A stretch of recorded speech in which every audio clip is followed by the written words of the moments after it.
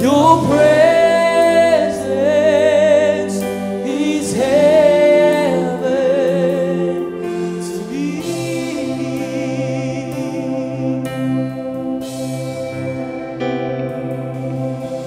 Who is like you, Lord, in all the earth? Matchless love and beauty, endless worth. Nothing in this world can satisfy. 'Cause Jesus, you're the cup that won't run dry. Your presence is heaven to me.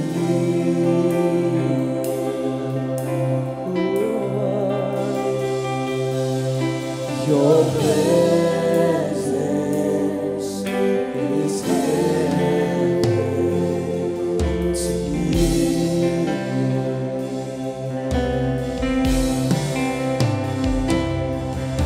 Treasure of my heart and of my soul. In my weakness you are. Hallelujah. Redeemer of my past and present wrong. You're the holder of my future days. You're the holder of my future days. You're the holder of my future days to come. Your presence is heaven to me. His presence is heaven. Your presence is heaven to me.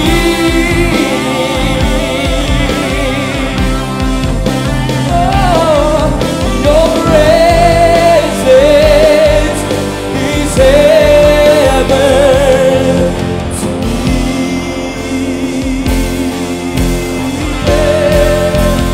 Oh, we're singing, oh Jesus, oh Jesus. Your presence is heaven.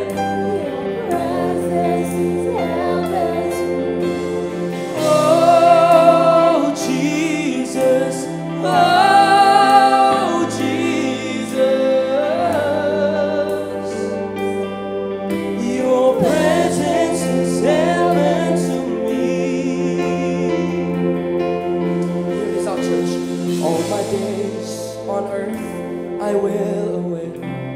Hallelujah. The moment that we see you face to face. Hallelujah. There's nothing in this world, and nothing in this world will satisfy. Jesus, you're the cup. 'Cause Jesus, you're the cup that won't. He's the cup that won't run dry. 'Cause Jesus, you're the cup that won't run dry. 'Cause Jesus, you're the cup that won't run dry. 'Cause Jesus, you're the cup that won't. It is overflowing. Hallelujah. 'Cause Jesus, 'cause Jesus, you're the cup that won't run dry. Your presence is heaven to me. Hallelujah.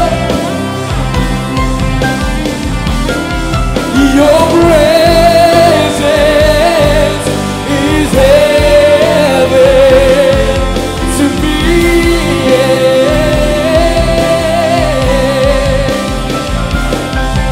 Your presence is heaven to me. Yes, your presence is heaven. Your presence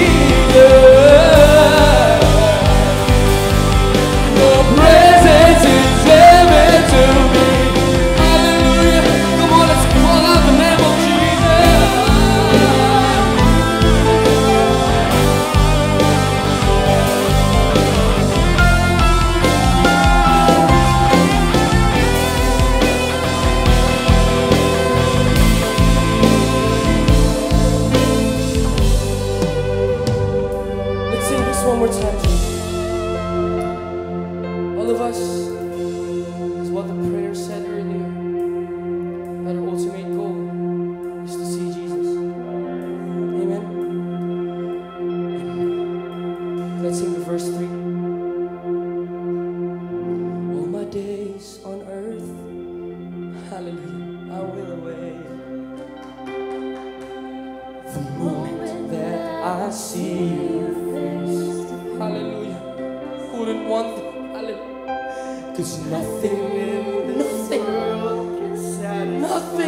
world will satisfy. 'Cause Jesus, you're the cup, the one word dry. Nothing in this world will satisfy. 'Cause nothing in this world will satisfy. Nothing. 'Cause Jesus, you're the cup, the one word dry. Your presence is heaven to me.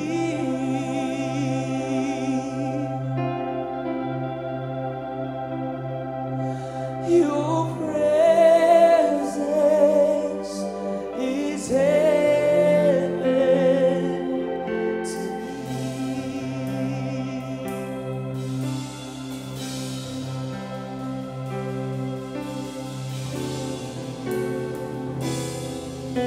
So I will bless thee as long, and I will lift my hands to thy name.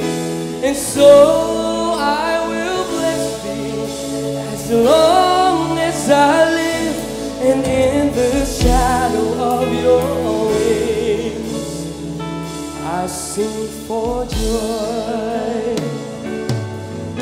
Oh God, you are my God, and I will seek thee earnestly. Oh God, you are my God, and I will seek thee earnestly. My soul yearns for thee, my flesh yearns for thee, in the dry and weary land where there's no water. Thus I have beheld thee in this sanctuary, to see your power and thy glory. So I will bless thee as long as I live, and I will lift my hands to thy name.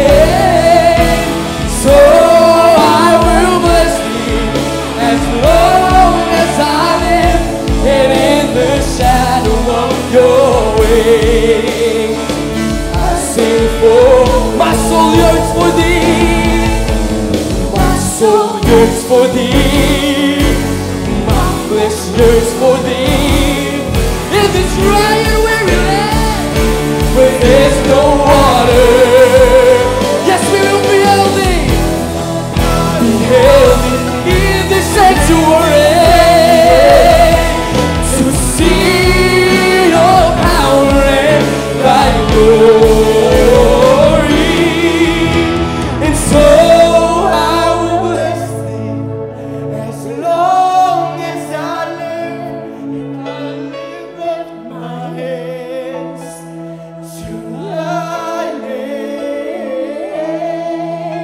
So I will bless thee as long as I live, and in the shadow of your wings I sing for joy. So I will bless thee.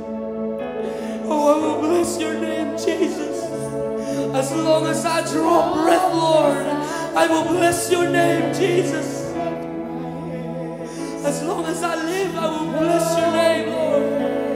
Oh, bless the Lord, oh my soul.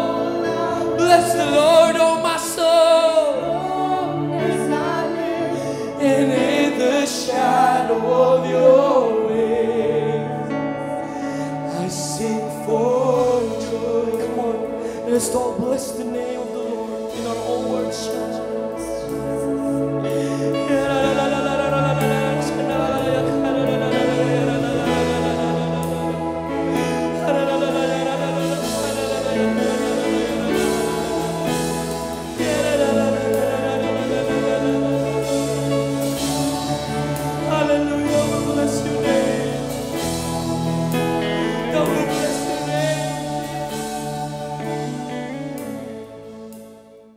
A pleasant Sunday morning to everyone, and we thank God again for this time that we can be in the presence of the Lord to worship Him, to honor Him.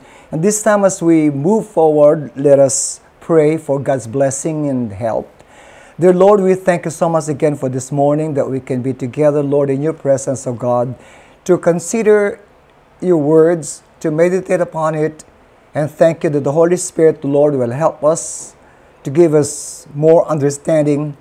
And may this word this morning, Lord, truly motivate us in a walk with you and to declare that you're the Lord of our lives. So, Lord, I submit myself to you this morning. In Jesus' name I pray. Amen. Amen. Praise God. So, let's move on with the message of the Lord today.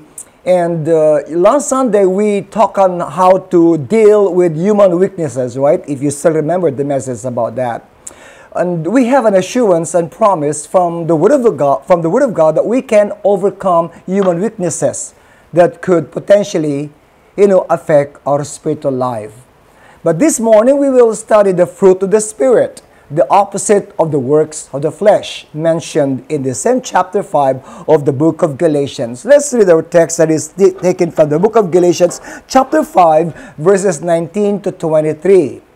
When you follow the desires of your sinful nature, the results are very clear. Sexual immorality, impurity, lustful pleasures, idolatry, sorcery, hostility, quarreling, jealousy, outbursts of anger, selfish ambition, dissension, division, envy, drunkenness, wild parties, and other sins like these.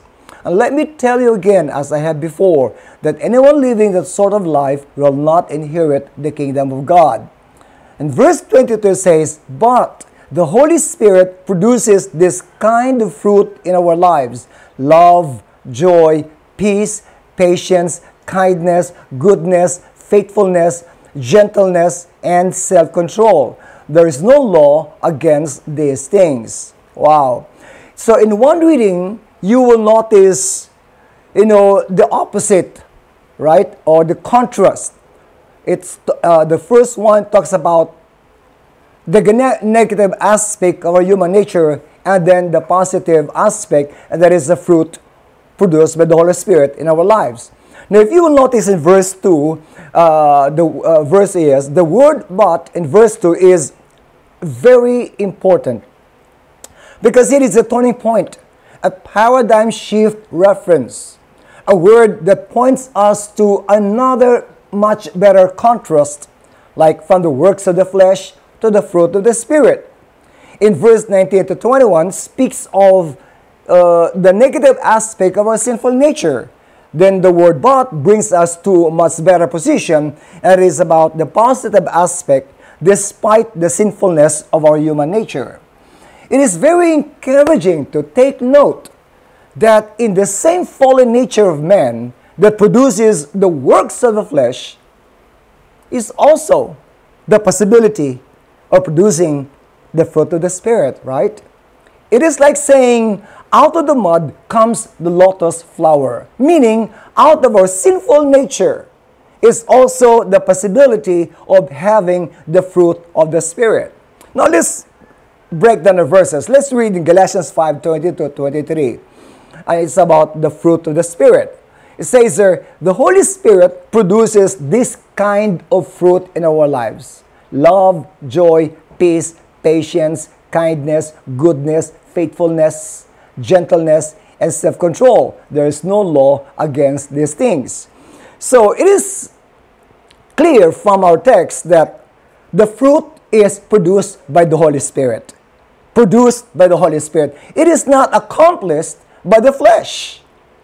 As we grow more and more in the Lord, the more this fruit is produced in our lives. Amen. Praise God. Now, there are 9 fruits listed here. But yet, it says the fruit of the Spirit. That is singular fruit. You know why? Because these 9 fruits are considered as one and cannot, as a unit, should I say, as a unit, and one cannot be singled out. For example, like a family, the word family, it is a single unit of our society, yet it is composed of father, mother, and children, right? The family is a unit. So in other words, fruit here functions as a collective singular. But each fruit is not an isolated graces, but all connected from one source, and that is the Holy Spirit.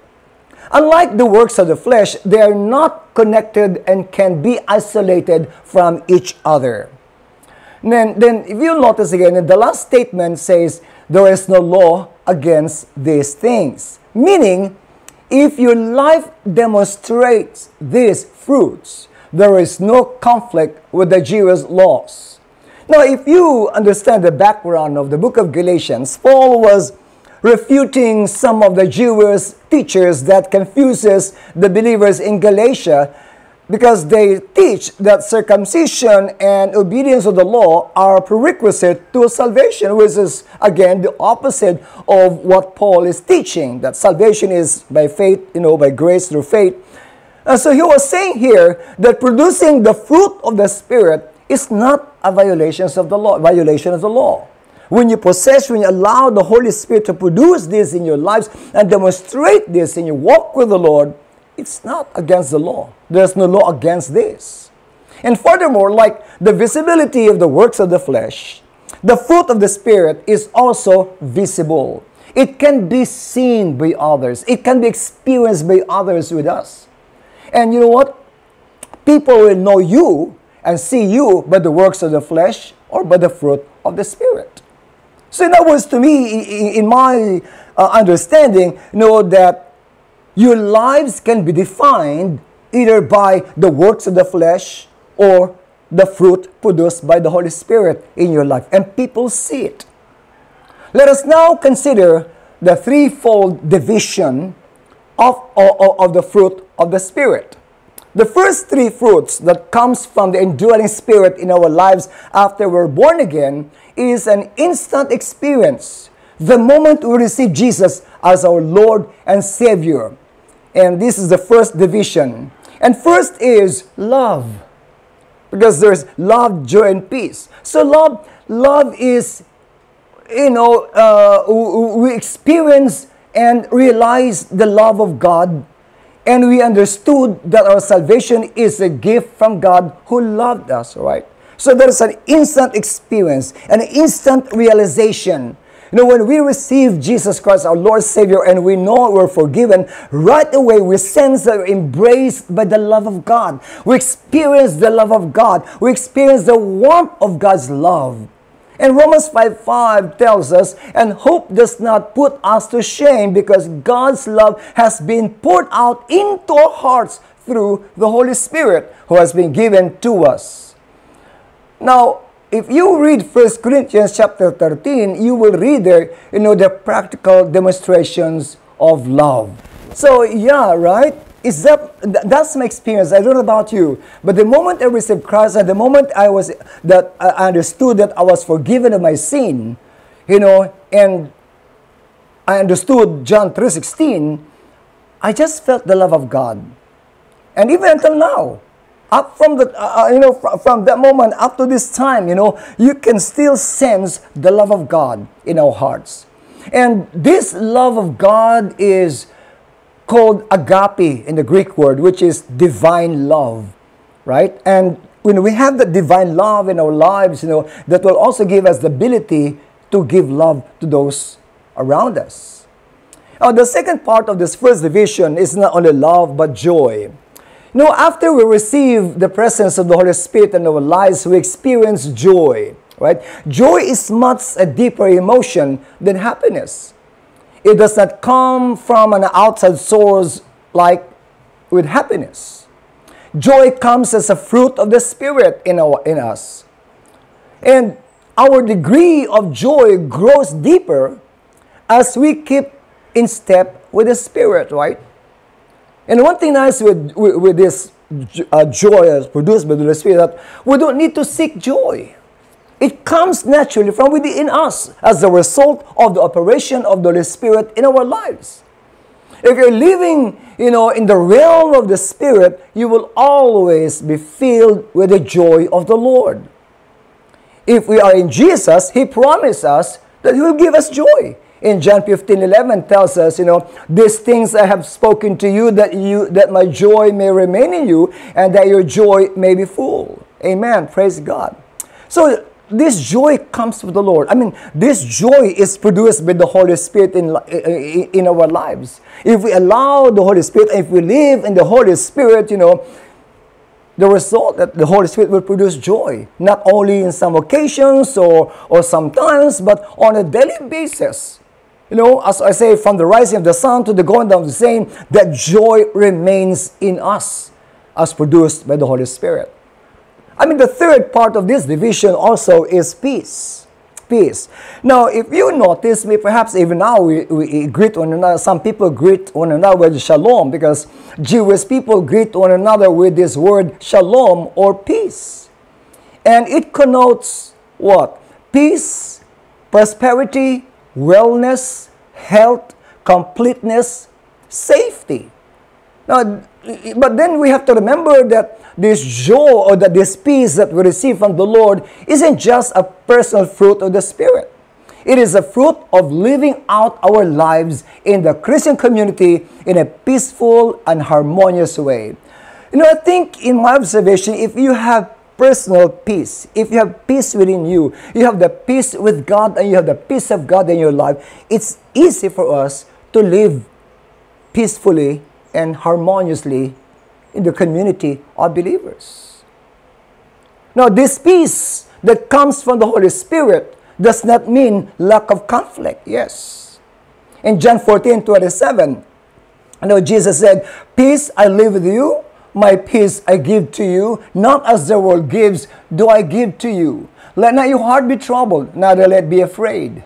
Amen. Also in John 16:33, "These things I have spoken to you, that in me you may have peace. In the world you will have tribulation. But be of good cheer. I have overcome the world." Thank you, Lord. Amen. So here, Jesus saying that, yes, my peace I will give it to you. Because in this world, you will have troubles. You will have hardship. You will be persecuted. You will have tribulation. But in the midst of those situations, in the midst of those circumstances in your lives, the peace of God that passes understanding, hallelujah, amen, will control your hearts and mind. Thank you, Jesus. Amen. Praise God. Hallelujah. So this is the first part of the fruit of the Spirit produced in our lives. The first division is love, joy, and peace. That is our personal experience. The second division of the fruit of the spirits are long-suffering, kindness, and goodness. And these are manifested toward men. The first division is our own personal experience. The second division is demonstrated towards others, towards all men. And they're put into practice in our relationship with one another. The first division, that is love, joy, and peace, is a personal experience, as said, that's coming from within as a result of the indwelling presence of the Holy Spirit, and manifested through long-suffering, kindness, and goodness to men. Now, these fruits are still connected with the first division. The second one is connected because they're interconnected. They're one, right? They're one unit. They relate to one another. They produce one to one another. So the first one in the second division is long-suffering. Now, long-suffering describes the attitude of patient endurance towards inflictors of injury or enemies. Wow.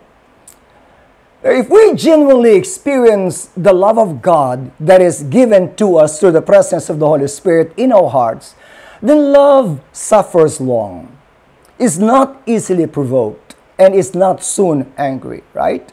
So that's the fruit of the Spirit here. Long suffering.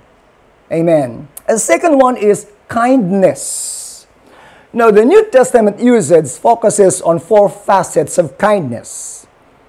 Right? Under kindness, there are 4 facets. That's one is friendliness, compassion, helpfulness, and forbearance. Now, friendliness is kind. You know what?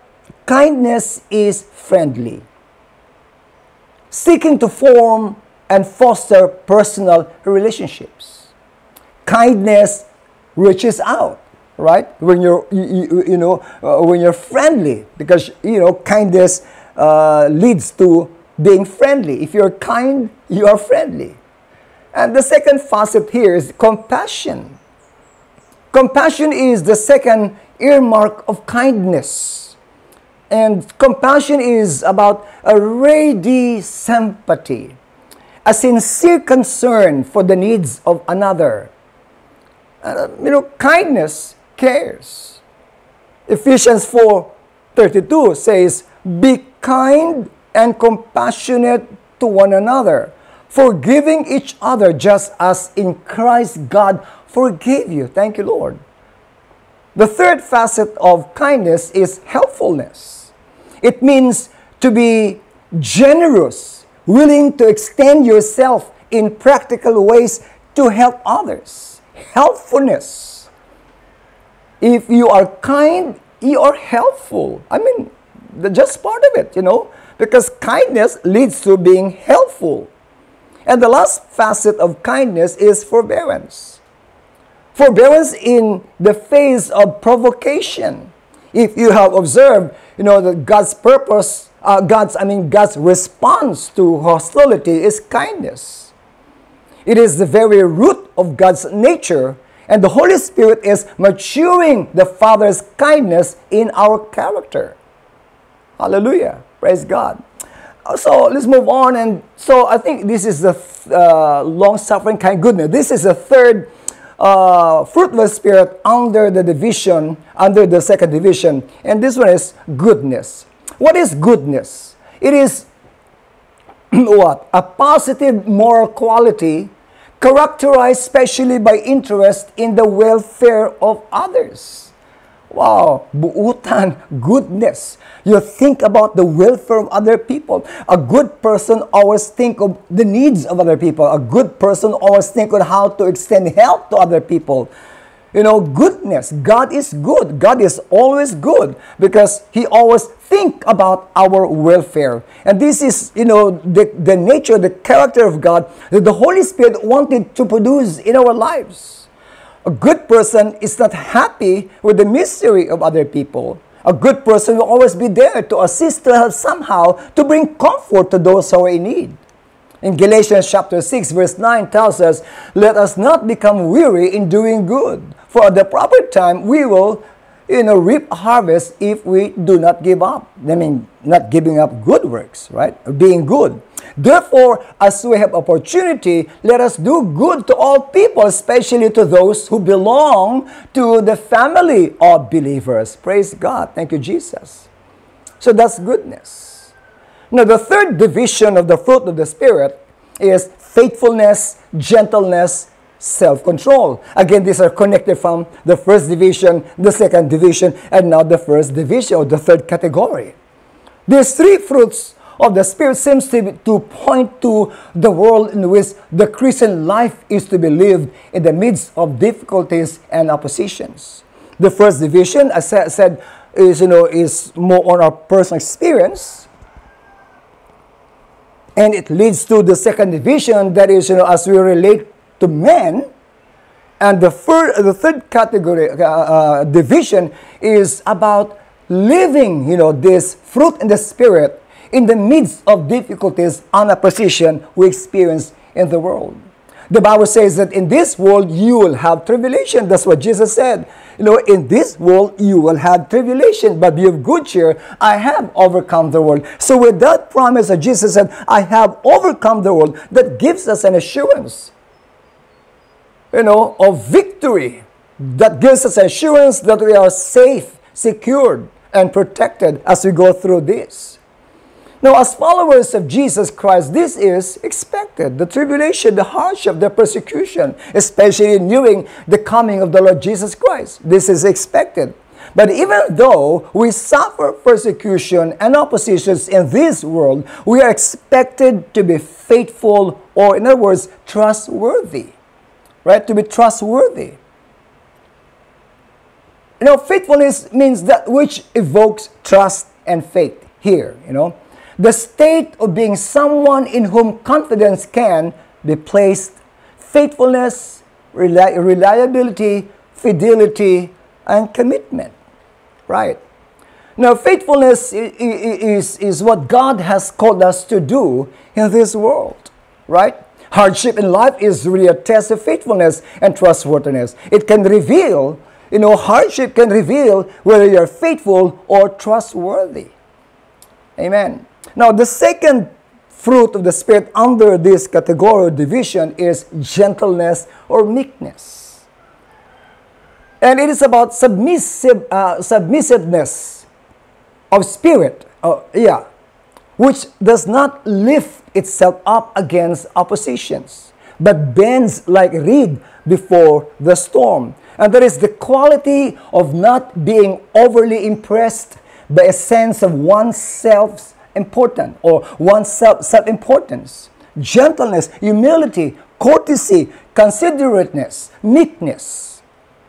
You know, and this is the character of Jesus that the Holy Spirit is producing in our lives. Yes. Because the fruit of the Spirit that is produced by the Spirit love is the standard from which we measure ourselves when it comes to Christ-likeness. In Matthew 11:20 it says there, "Take my yoke upon you and learn from me, for I am meek and lowly in heart, and you will find rest for your souls." So here, you know, we see the nature, the character, the attitude, the mindset, the wholeness of Christ is the standard from which we should become.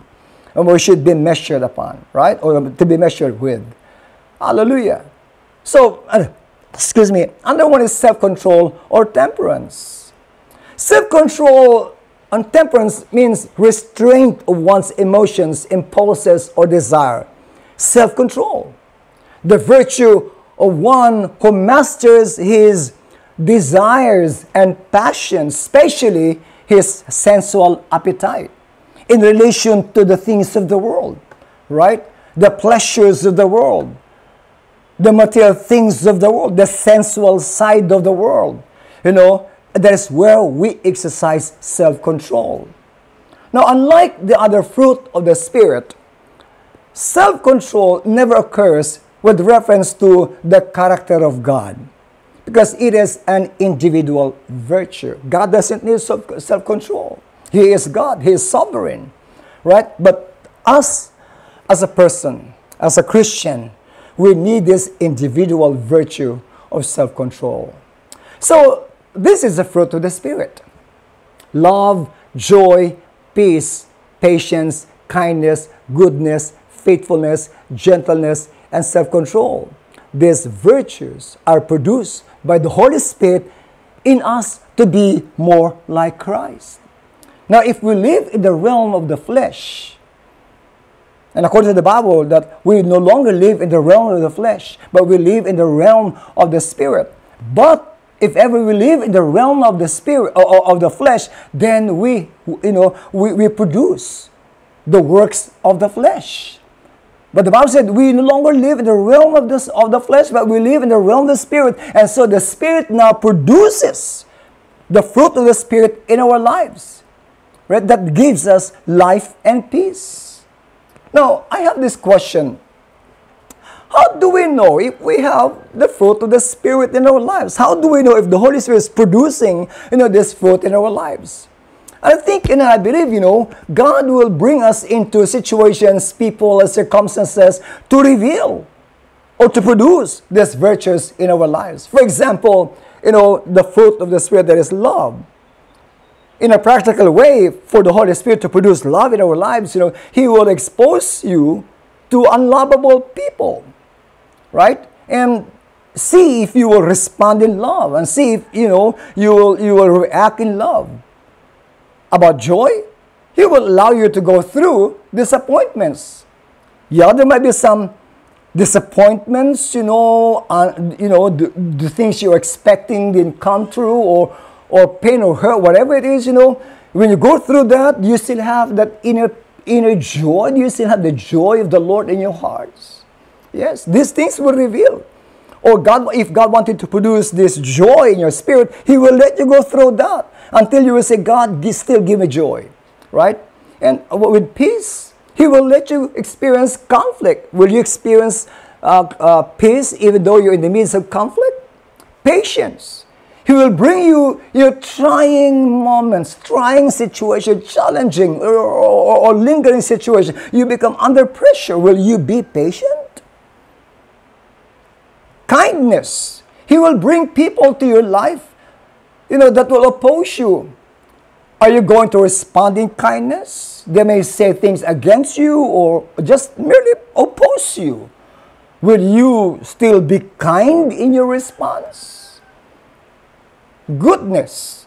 He will show you people in need. There are so many people around us that in need. Can we be good to them?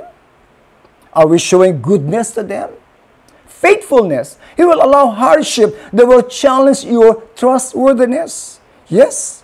Will this hardship and trials you're going through makes you more trustworthy?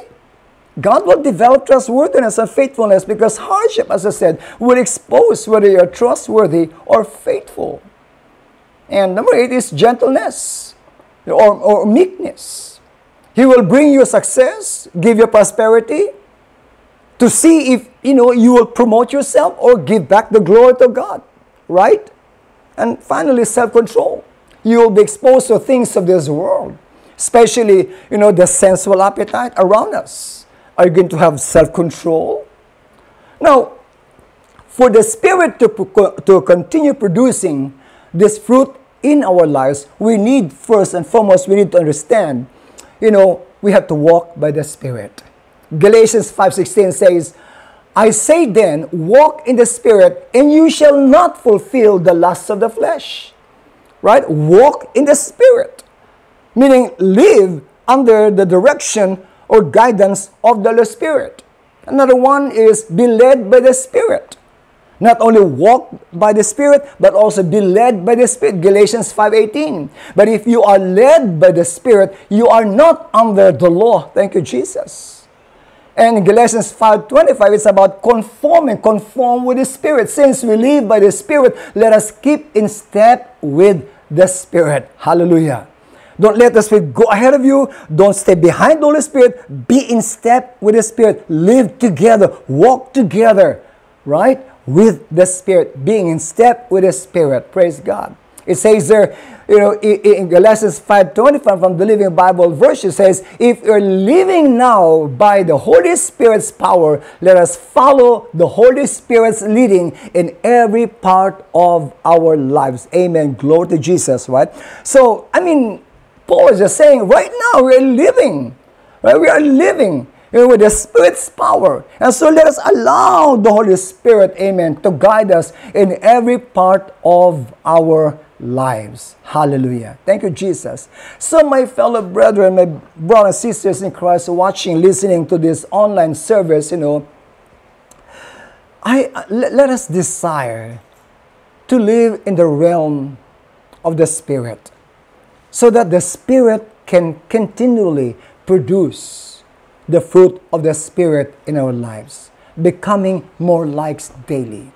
If you live in the realm of the Spirit, amen, we cannot follow the dictates of the works of the flesh because the Holy Spirit takes over us. Hallelujah.